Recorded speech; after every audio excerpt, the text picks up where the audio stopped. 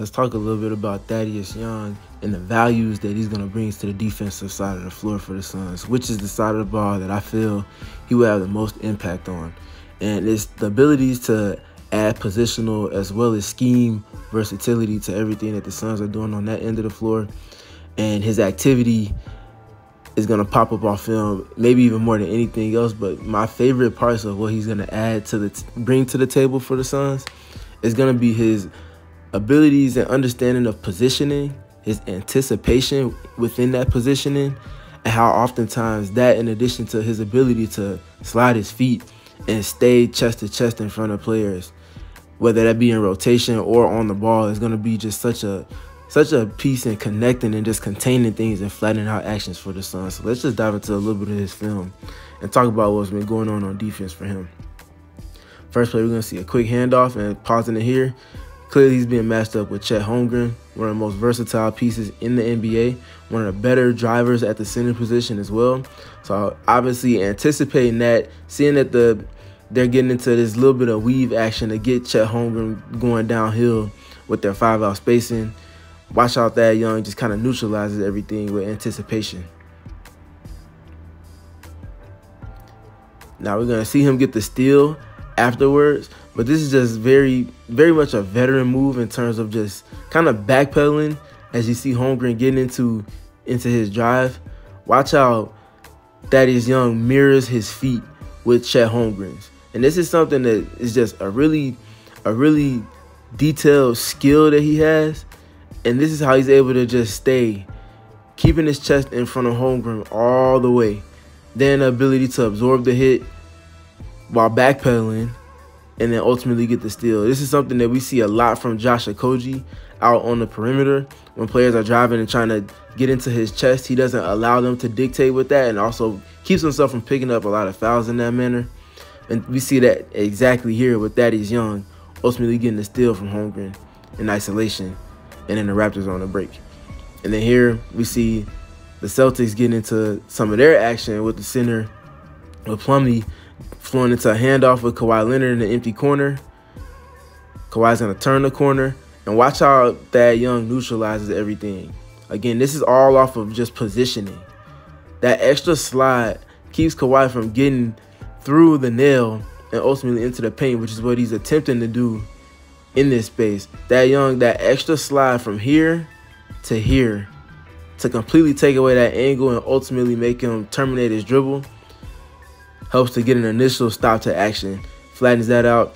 And now we're going to see a very good 45 cut here to create new space from Terrence Mann. That's ultimately going to see the Clippers respacing. And look at that, he's Young going from a rolling, guarding the initial big here, stopping the drive from Kawhi Leonard. And now toggling to a completely different, not just role defensively in terms of the team scheme, but also matchup. Now he's guarding Terrence Mann on his 45 cut as we see the Clippers respace. And look at his attention to detail, how he's reading everything that's going on the primary side of the ball. How he's ultimately going to, again, with positioning, but the anticipation that comes with that positioning, is able to get himself right in space for vertical rim contest on the Plumlee cut to the basket. And the Raptors are going to, again, be out on the break.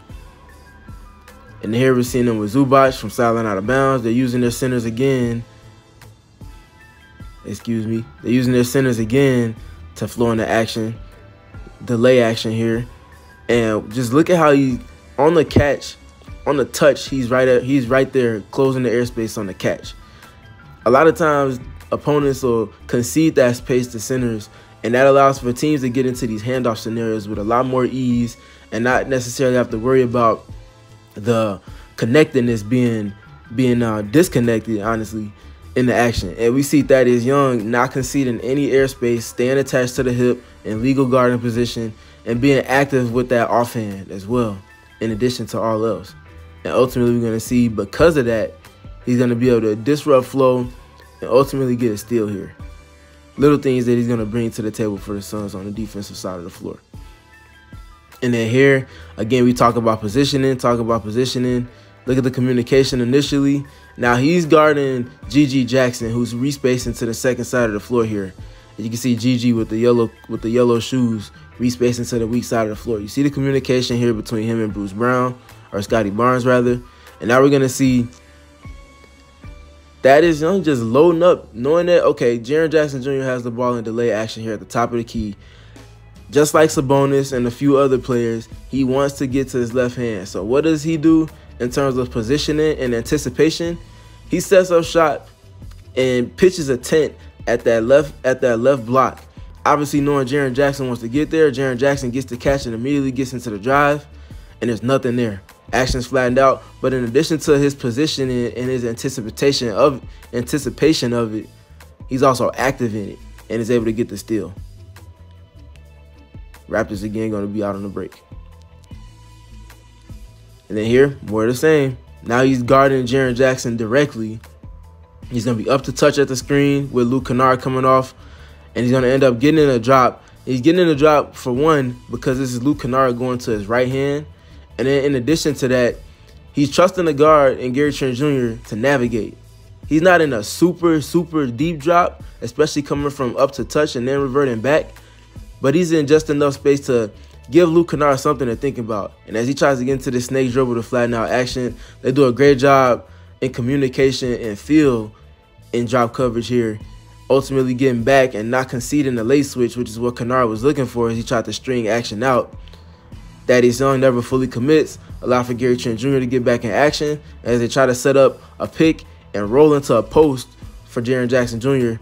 We're going to just watch only Thaddeus Young here and how he jumps to the ball side in denial and ultimately makes that angle tough to get to, ultimately netting the steal. And look at how he's first to the deflection, off of positioning and anticipation again, and then also able to get the 50-50 loose ball in addition to that. Raptors going to be out on the break again. He's starting to see a common theme with a lot of the things going on with Thaddeus Young on the defensive side of the floor. We see him now up the line in pressure. They're trying to get the ball over to Julius Randle. He's up the line, so that's not there. They're bleeding away the shot clock from the Knicks. Now we see them ultimately getting the pick and roll. It's late clock, so they're in red. They're getting a switch, and they're going to see him on McBride, one-on-one in isolation. And look at how, again, like I talked about in the opening, different matchup, same context, though. He's mirroring the feet of the opponent while also impacting the ball. So we see him impact the ball here with this subtle jab at, just breaks the rhythm, makes him a little bit uncomfortable, forces retreat dribbles, and now watch him mirror step for step. Every move that McBride is making, step for step, he's right on schedule with it, ultimately not conceding any airspace. And then in addition to all of that, the anticipatory skill to be able to get the hand up and ultimately get another steal off of deflection, and the Raptors are on the break. And then here, we're going to see this time he's going to be off ball initially, and we see him just playing kind of drop coverage off of that wide pin here from Bam Adebayo for Duncan Robinson. But you can't play with the ball when Thaddeus Young is around. His hands are too quick and they're too strong. A lot like if Chris Paul was a big and were playing with the ball in his face when he's around defensively, you're just not going to get away with it with Thaddeus Young. That's always going to be a steal. That's exactly what he gets there. And then here on this rep, we're going to see him guarding Porzingis now. And before we even get into the action to come, we're just going to look at him with the little things in terms of defensively, his positioning, and how he just makes things tougher on opponents. We talked about in this written piece how he struggles with guarding centers. A lot of the times it's when they get catches closer to the basket, but the further away from the basket they are, the more he's able to neutralize and flatten out action with his early work he does in positioning, but also his anticipatory skill and the activity with his hands and feet. We see here Porzingis trying to get to this post-up in secondary break here at the nail. You see the positioning he initially gets, but look at where he is on the flight of the pass and where as he starts to get into action, he's ultimately going to start getting into it. So that initially he had Thaddeus Young. In addition to Porzingis, his feet were on the free throw line and Thaddeus Young was in the paint.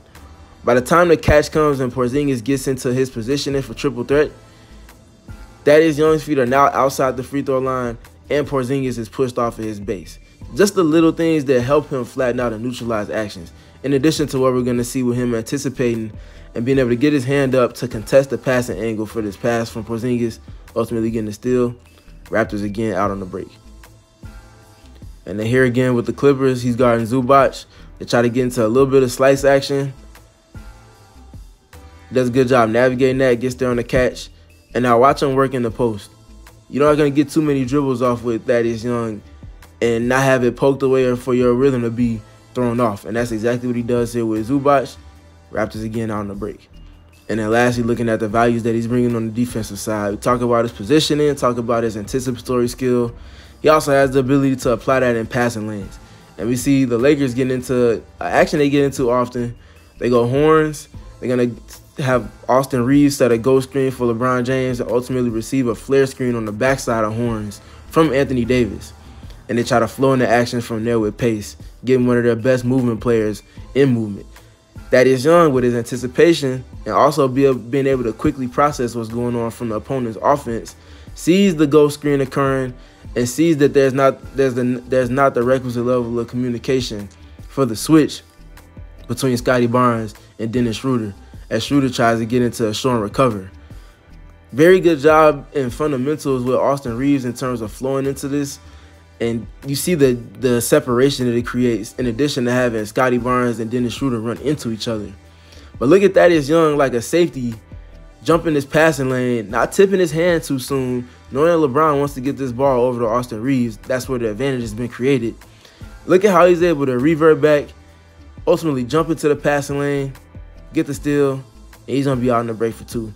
It's just these little things that he's going to bring to the table of consistently and in a sustainable manner, being consistent with his positioning, his anticipatory skill, and his hand activity both in the passing lanes and on the ball, in addition to him being able to slide his feet and flatten out action and keep the ball contained when centers have it. These little things are going to really help, in addition to just his general communication and his understanding of what opponents are trying to do. Is going to really help to improve the Suns' defensive process, and I'm looking forward to seeing what he brings to the table in real time.